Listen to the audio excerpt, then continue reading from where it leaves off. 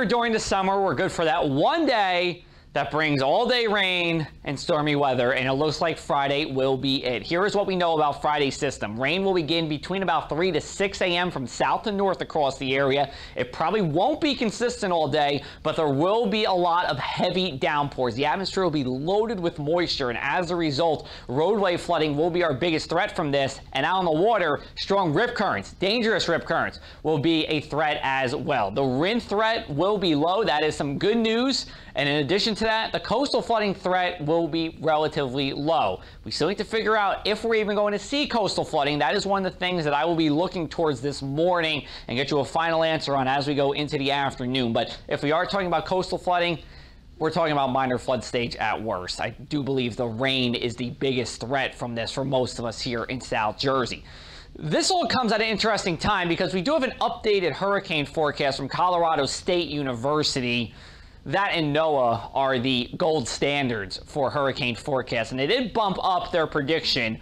Now they're forecasting 20 named storms, 9 hurricanes, 4 Category 3 or greater major hurricanes, and we're about the same for a risk of a major landfalling hurricane on the East Coast.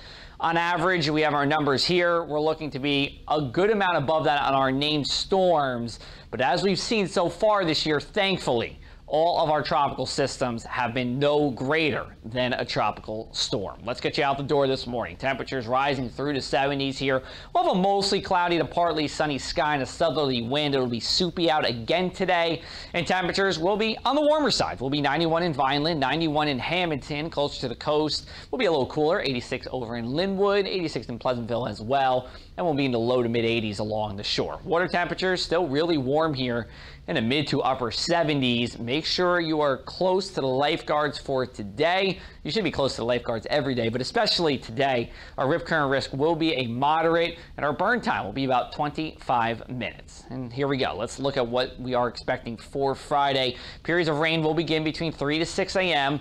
It's going to be pretty heavy during the morning hours, and then as that low pressure system comes closer to us, we could actually get a break in the activity. And then for the afternoon, we will just see scattered areas of rain here. I think the radar's a little more filled in with this. And again, any downpour could bring areas of roadway, stream, or creek flooding. Here's our mainland 7-day forecast. As we go past Friday, Saturday and Sunday will be a pair of typical summer days. Morning sunshine, a couple of afternoon thunderstorms, especially on Saturday.